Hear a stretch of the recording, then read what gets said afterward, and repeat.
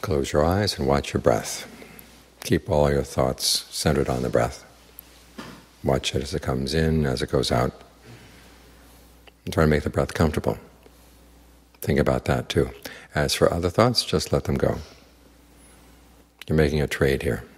There are lots of things you could be thinking about right now, but you say, no, I want to develop concentration, I want to develop mindfulness. So you're trading up.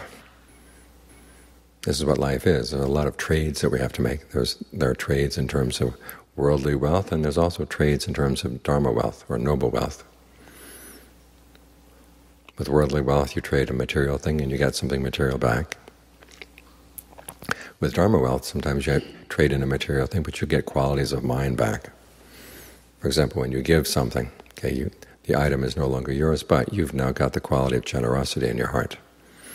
When there's something you know that would cause harm, cause suffering, and you'd be ashamed to do that, then you don't do it. Okay, you've given up what you may have gained from it, but you've gained the quality of a healthy sense of shame inside. That's the shame that goes with high self-esteem.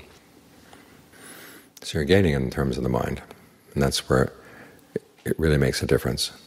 Because the material things of the world are not really ours. They come our way and then they go.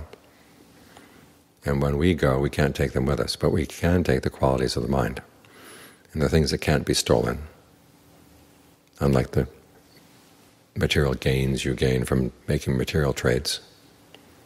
You trade up, trade up, trade up in terms of the world, but then you get more and more afraid of what people might want to take away from you. But qualities that you develop in the mind, nobody can take them away. In fact, you're the only one who can destroy them, which is why the most important of the noble types of noble wealth is your discernment. When you realize that the qualities of the mind really are your most valuable possessions, and you really want to maintain them.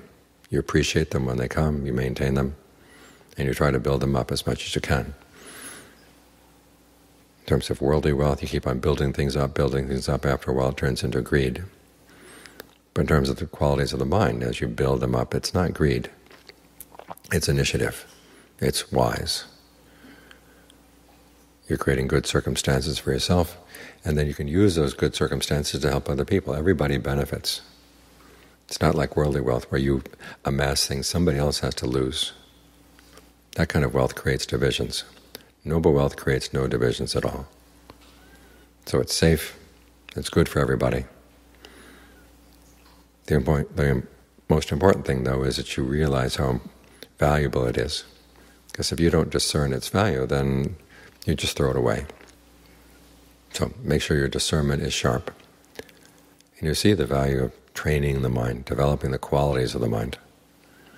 Because those are the things that will stick with you throughout time.